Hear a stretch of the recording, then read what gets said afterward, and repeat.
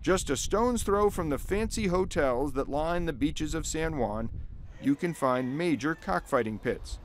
Not down some back alley, but right out in the open. They're like any big-time sports arenas, with packed stands, crazy fans, and families here for a day of fun.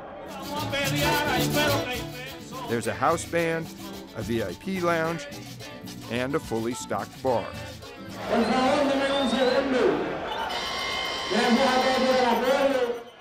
Of course, for the birds here, it's not exactly fun and games, more like the feathered version of Thunderdome, where they're loaded into plexiglass cages and slowly lowered down into the pit.